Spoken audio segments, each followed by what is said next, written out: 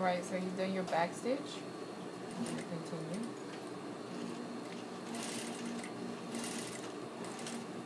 Now, as I get to the end of my dart, I'm going towards the match point. As I get closer and closer to the end, I'm going to reduce my stitch width to 1.5. Okay, so instead of at the end of the dart doing a back stitch, I'm going to have a smaller stitch which is going to lock it and hold it in place for me. Alright, so all the way down to the end of the fabric. Okay, so we have our larger stitches here and then the tiny ones here at the tip. Okay, now at the end of my dart, I'll tie a knot. Make sure you leave yourself enough string so you can tie a knot at the end of your dart. So there's no back stitching at the end of your dart because when you're pressing your fabric, you don't want to have a lot of thread here, which is going to bruise your fabric. So you don't want any bruises in your fabric, so you don't want a back stitch. Alright, so I'll just do a knot here at the end, and then that's it. So you change it to 1.5? Yes. Change it to 1.5. Alright, so then you guys can start to see how it changes from just being flat, and now we're starting to get shape. Okay.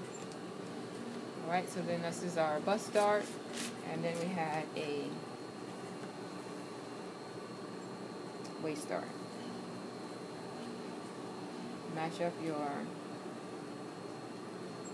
notches at the bottom first.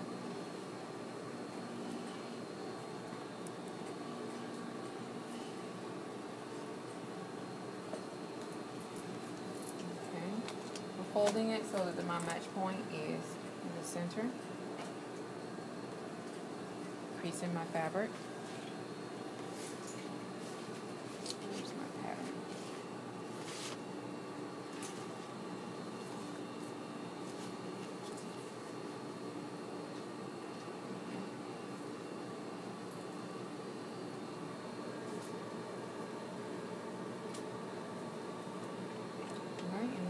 So, up.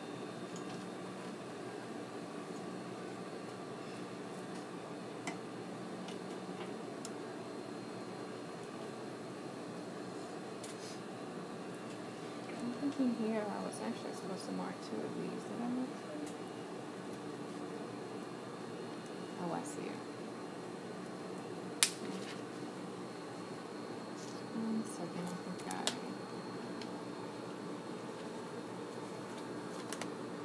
Mark my match points.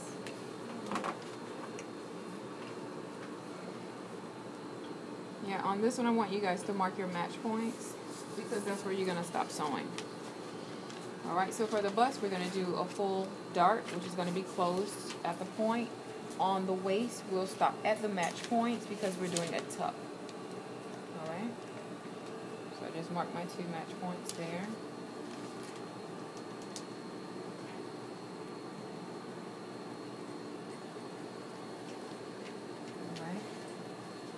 Now to make sure that my match points are correct, I will pin it on this side and make sure I'm catching the other match point on the opposite side. Okay, so I got it on both sides. Great. Now when you come to your match points, if you're sewing tucks, you are not sewing to the end of the dart, so you're able to do a back stitch here. I'm going to sew at 2.5 is our stitch width. 2.5 millimeters. Okay, and we're going to do a back stitch in the beginning. Okay, and we're sewing up to this match point here. That's where we're going to stop.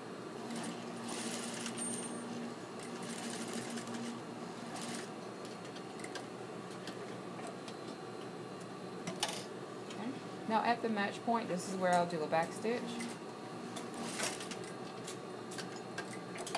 So this is not the end of the dart, so it's okay for you to do a back stitch here, because this is not a point.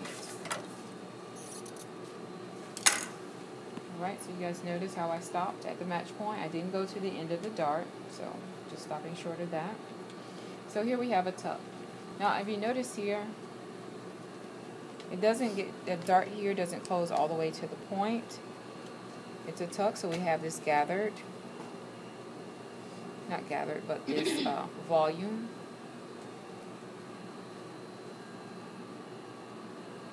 Okay, you guys see that? Okay, so that's the difference between the dart and the tuck, is that one of them is sewn to the point, the other is sewn just short of the point, so you get the volume.